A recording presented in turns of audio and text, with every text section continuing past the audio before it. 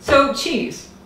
People talk a lot about how hard it is to give up cheese, and I want to show exactly what cheese is and why we like it so much. This is butter, just plain simple butter, and in here I just have salt, just regular table salt.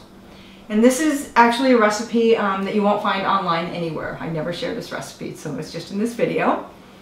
And you just take, it's about 2 tablespoons of salt, and you want to really cover all sides of the butter, and then just pour the rest on.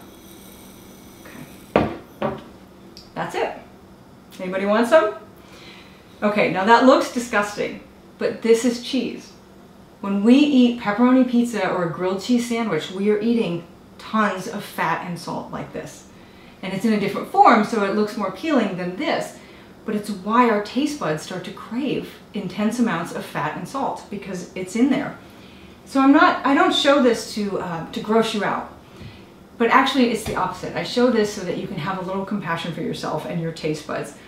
It is hard to give up things like cheese. We're asking ourselves to stop eating this with all this fat and salt that our taste buds have become accustomed to, and all of a sudden overnight we start eating brown rice and broccoli with no salt on it. So yeah, it's disappointing. And a lot of people try that and they end up not sticking with healthy eating because they have such a bad experience. And so this is why I highly recommend that you start off using recipes and ingredients that are comfortable and filling and familiar and that have some fat and salt. Tomato sauces on spaghetti, bean and cheese burritos with guacamole is a great product like that. And just have some compassion for yourself and your clients that, yeah, we're asking for a big change here.